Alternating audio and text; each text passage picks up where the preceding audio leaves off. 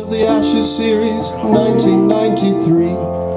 Australia had only managed 289, and we felt all was going to plan.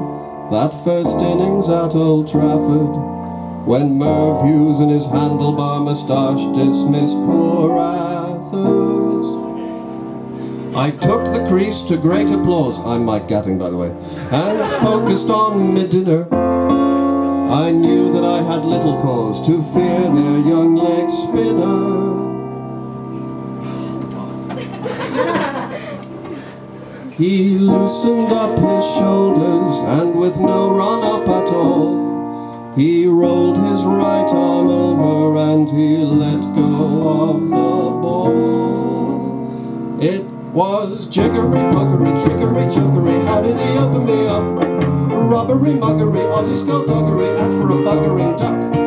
What a delivery, I might as well have been holding a contra bassoon. Jiggery pokery, who is this nobody making me look a buffoon? Like a blithering old buffoon. At first the ball, oh, sorry, that was my fault. No, I played a C in the bass when it should have been an F. I knew that. At first the ball looked straight enough, I had it in my sights, but such was its rotation that it swerved out to the right. I thought, well, that's a leg break, that's easily defended. Oh, I see Duckworth is doing the signing. It's for the signing, for the heart of cricketing. Yes. So I stuck my left leg out and jammed my bat against it. But the ball it span obscenely, and out of the rough it jumped, veered back across my bat and pad, clipping my off stump.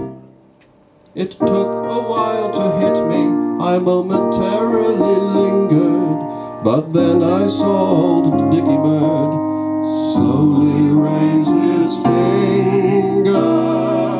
It was jiggery pokery, trickery chokery, how did he open me up? Robbery, muggery, Aussie skullduggery, what in the oh, yes, what a delivery, I might as well have been holding a child's balloon. Jiggery pokery, who is this nobody making me look a buffoon? Like an accident-prone baboon, baboon, baboon, baboon, baboon, baboon, baboon, baboon, baboon, baboon, baboon, baboon, baboon, baboon.